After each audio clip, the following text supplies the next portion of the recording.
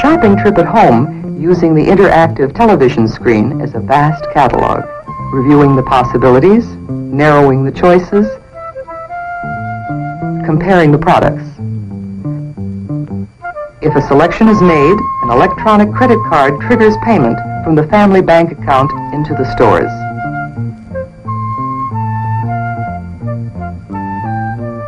Going to the office, in this case traveling entirely by cable, talking to co-workers, attending a meeting.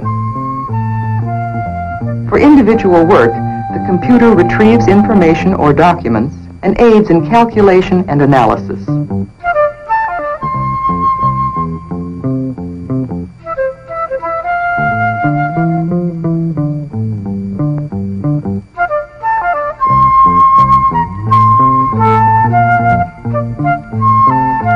What seems on the surface to be a technology of isolation may in fact be a medium for reintroducing the individual to the needs and pleasures of community involvement.